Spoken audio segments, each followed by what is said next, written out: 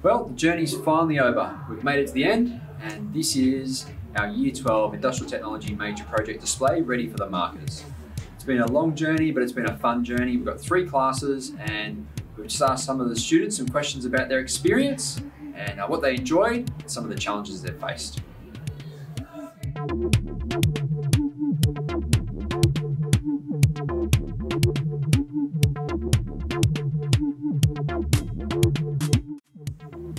So Jed, what did you enjoy about making an industrial technology major project?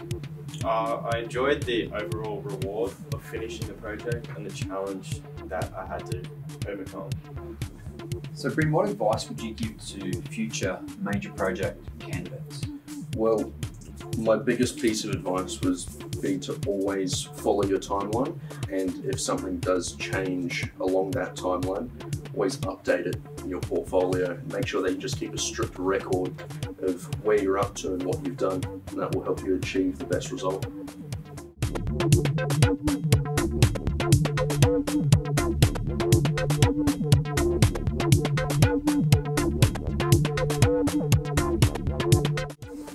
Jacob, tell me a little bit about the design process that you went through to get this and the things you really enjoyed about that. Well, this project is an architecture project, so I mainly use my softwares like AutoCAD, and then after designing the softwares of AutoCAD objects itself, I did the rendering and stuff in Lumion, and I really did like how it ended up turning out, and loved the process of learning throughout the way. So what is one thing you would tell yourself if you were to do this project again? If I was to do the project again, I'd probably tell myself that I shouldn't waste any time. I should get started straight away and just make sure I stick to the timeline plan, just to, optimize my working ability to come up with the best project possible.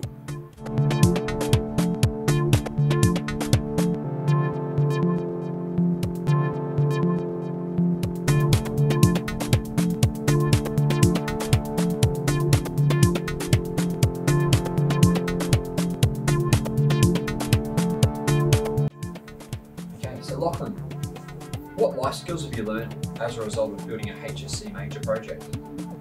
In terms of life skills, I've learned how to use multiple tools in the workshop, like drop saws, table routers, and just a lot of big machines that I never thought I'd be using.